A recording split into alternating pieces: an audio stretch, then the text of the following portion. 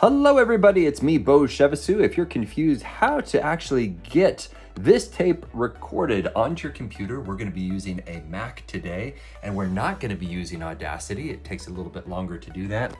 If you're having some issues and some errors that Audacity is giving you, that's the reason why we are completely avoiding Audacity. So I'm gonna walk you through step by step what is working for me. Hopefully you can replicate these steps and they work for you. Now, first of all, make sure that you do have a tape in here. It is charged, or rather there's batteries in this tape player. Let's go ahead and close it. By the way, if you want to open it, there's this little slider switch on the side that my dad just told me how to open that up. And if you're wondering, now we have the included cable. This is USB-C, and it's going all the way in, plugged into our Mac's USB. Okay, easy enough. Also, if you want to listen to the playback, you can have these headphones right here, and those are plugged into the headphone jack. All right, so right now we're just gonna play this just to get some audio going through this cable. So we're gonna go up here and we're gonna click play, right? So you can see that it's playing because those little wheels are turning in there, right? Now, let's go ahead, and this is gonna be the most work. So you're gonna go ahead and if you have this little audio thing right up there, you click on that. If you don't have that, that's okay. Just go and search right there, and we're going to not search for QuickTime, but we're gonna search for sound, S-U-N-D, and then you're gonna click on this option right here. Okay, easy enough. So it's gonna open up. Right now, it's internal microphone. So as you can see, it is recording the microphone, the internal microphone. It's recording my voice. We don't want that. You want to select this. That is this device right here, and it is sending that signal into the computer. As a matter of fact, right when we selected that, you can now see that it is getting a signal. See that this bouncing? That is the sermon being played on this tape. All right, so now that we are good to go, we are all set up there, you can actually close this if you'd like. And now we're going to open up QuickTime. So QuickTime, same idea. We went up to the little magnifying lens, and now we're gonna click on Q-U-I-C. Okay, there's that, QuickTime player. Hit enter to open up. And you may be like, it didn't open up. Well, it did. It's this little guy right down here. Right click that, and you're gonna click on New Audio Recording. So now you can see that if we were to go over, and you can actually kind of put this in the middle so you can see it better.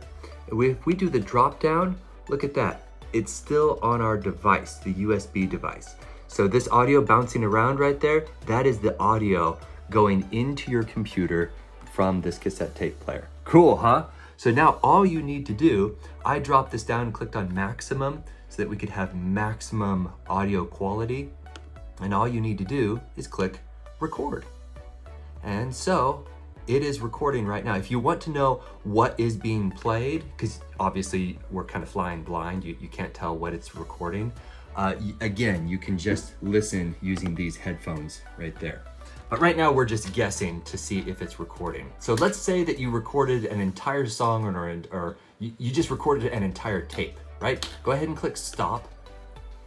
And if you want to actually make this bigger, you can, because now you can actually see more of the timeline. So you can see that we recorded 25 seconds. Let's go ahead and play this. Joseph, Mary and Joseph fooling around and got caught. So that's a fantastic sermon from Chuck Smith, I believe. Awesome, awesome pastor. And this is an original sermon that is found nowhere online. So this is really cool that we are able to capture this sermon from videotape and put it onto our computer in a digitized format so you can text this sermon to people or anything like that. So you may be like, okay, well, what if I wanted to trim a little bit from the beginning and a little bit from the end? Here's what you do. You go up to edit and then down to trim. And now we can see the whole sermon. So you can play this through like that, and you can trim the beginning. Let's say we only wanted this part, and you can trim the end. Let's say we wanted this part. Click trim, and now Once we have our trim section, you can see instead of 25 seconds, now it's only 16 seconds in length. Let's go ahead and export this. Go up to File, down to Export, down to Audio Only, like that. And this is just an example. We're just gonna do test, T-E-S-T, and we're gonna save it to our desktop. So right when we click save, theoretically, it should show up right there on our desktop. Click save, and it exported, and look at that. It is right there. Cool, huh? So now all you have to do in order to listen to this sample is highlight it, click the space bar. Decide to make up a story. And there is our... Or Mary was fooling around with some other young man there in Nazareth. And there we go. If you want to text this to someone, you can right-click this and click share.